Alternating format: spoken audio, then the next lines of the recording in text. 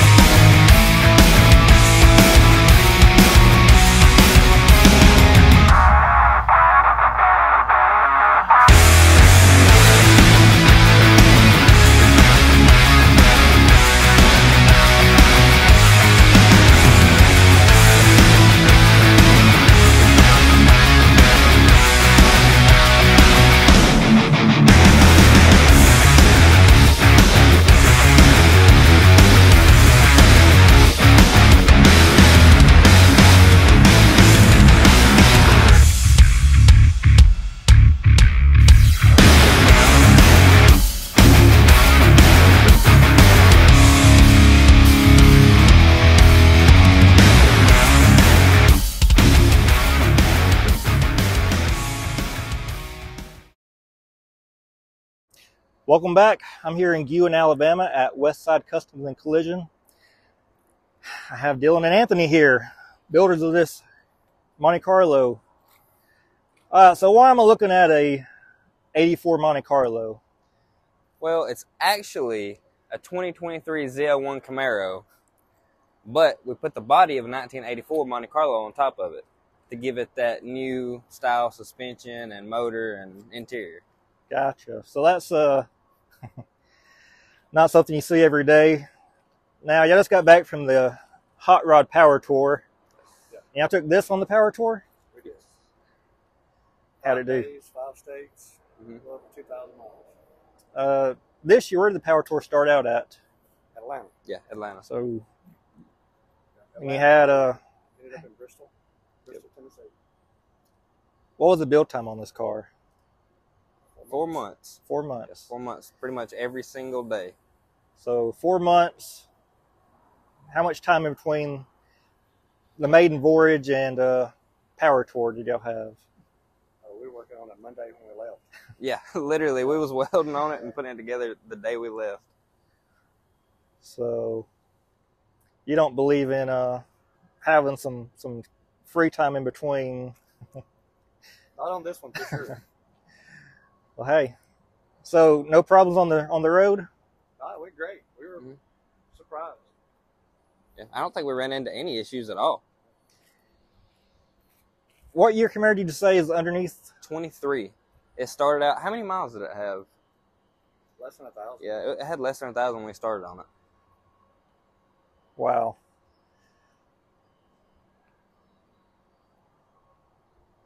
So where did the Monte Carlo originate from? Monte Carlo was my high school car. I bought that car in 10th grade. And it has been sitting for the last 30 years behind my old shop. Wow. So we decided we was going to build something for the Power Tour this year. So we pulled it out of the woods and went to work. Gave it new life. It's one way to do it. So starting with the exterior, what did y'all have to do to modify to get what on this Monte Carlo? What is left Monte Carlo? What's Camaro? Well, really everything you see is Monte Carlo. The only thing we had to do is we put the fin on the top to keep the radio, FM, XM, all that good stuff. We had to integrate the door handles and the mirrors to make all the modules and everything happy because it didn't want to run without them. And of course, you see, we had to wide body it because the Camaro is wider. Actually, the Camaro is longer and wider. So we had to do a lot of chopping on the fenders. So probably not a swap you'd recommend the average hobbyist to do at home, huh? No, it actually, it could be done. It would just take some time, some serious time. We had a really, really good fabricator with us. So use the stock ZL1 wheels. Interior is all Camaro. Stock engine. Stock Camaro engine, yeah. Supercharged, I mean, 650 it's a horsepower. ZL1. Why it doesn't Yeah. need any more? Very cool. Mm-hmm. So 4-month build. What was the response on the road? Oh, people loved it. They couldn't figure out what it was at first. You get to looking at it, and the more you look, the more you see. And just going down the road, it's like, oh, it's just a ratty Monte Carlo. And then you get looking at it, you're like, wait a second, that's something right there. So this car, it even got the attention of Hot Rod Magazine itself. Yes. That's pretty cool. Now I already know, but you want to go ahead and say what other projects y'all got coming down the line? We've got a 1968 Dodge Charger that we're putting on a 21 Challenger Hellcat frame. It's going to be the same idea as this, just, you know, of course, a little different. That's for now. And then after that, we've got more planned. Okay. Now, is this car finished? It's finished for now. Our original plan was to paint it, but we're going to leave it this way at least till next year. Okay. I mean, like I already told you, I already dig the rat rod look to it. I think that's what got a lot of people's attention. Because it does look so rough, but it doesn't run the way it looks.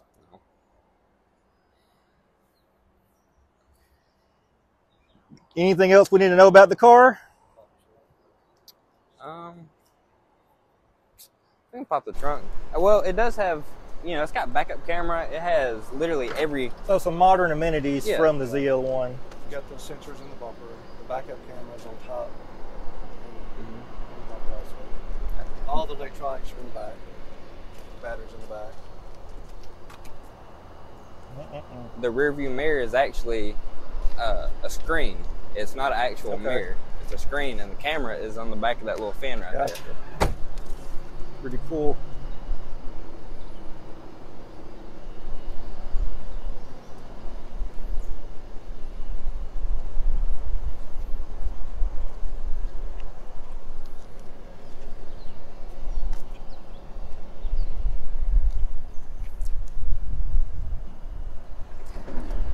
Yeah, let's go ahead and look underneath the hood.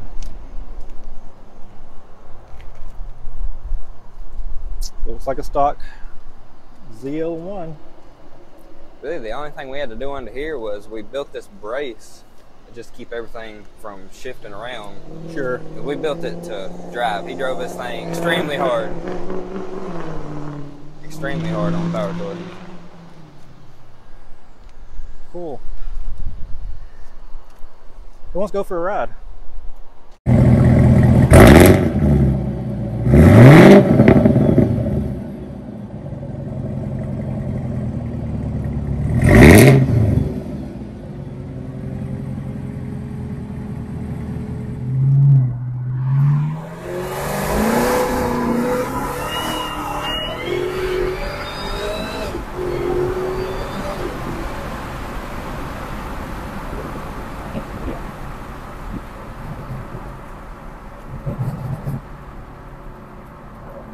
I got a strange feeling the stock 305 never ran that good. No. No. But y'all see what I see. Yeah, once you get inside, you forget you're inside of a 84 Monte Carlo.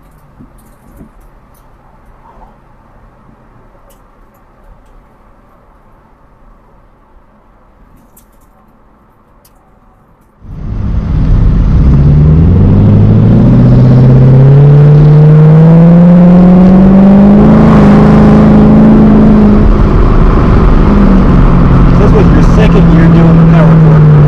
Yes, it was.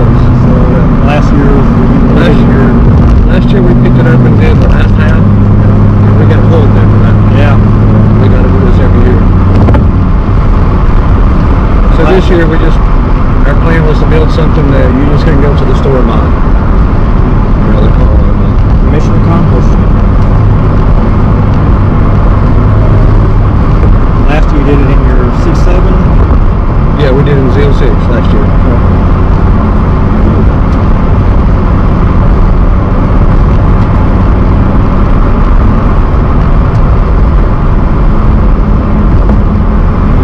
They bought the Camaro with, I said about 1,000 miles on it? Around 1,000 miles. It was ranked in the front. Front end damage and they was totaled it, I guess. Yeah, it was totaled. Originally bought it to pull the motor transmission out and put in this car. Okay. But we kept running into so many roadblocks because no one had the wiring harness yet for the 23, and it was going to be 7 weeks to get it built. And we kept running problems with the power steering because, you know, Carlo had the electronic power steering on Carlo, so that was sure. Just one thing after the other. And finally, we realized we weren't going to make the deadline, so we just cut them both up. Okay. It actually turned out way better. I agree. We got really good suspension, a lot of power. It looks like shit. It runs like hell.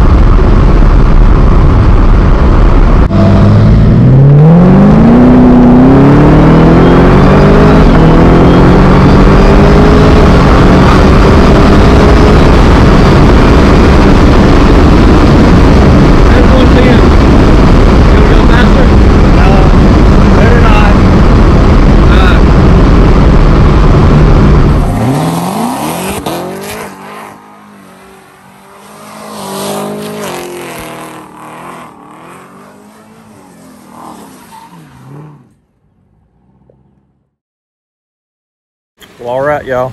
That's going to do it for today's video. Huge thanks to Anthony and Dylan for allowing me to come out and feature their Monte Carlo ZL1. Very cool car. And if you want to see it in person, then coming up in September, they'll be up in Kentucky at LS Fest. And then hopefully they have the Charger done to make it for cruising the coast in October. They hope to have them both down there for that. And you know, just leave them a comment down below, let them know what you think about their build. And if you like the content, then make sure you hit that thumbs up, subscribe, come back to watch some more.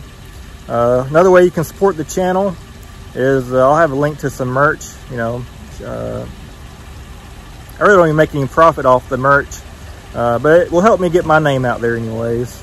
But the biggest way to support it right now is just to watch the videos and subscribe, come back and watch some more. So I appreciate you. And until next time, I'm out of here.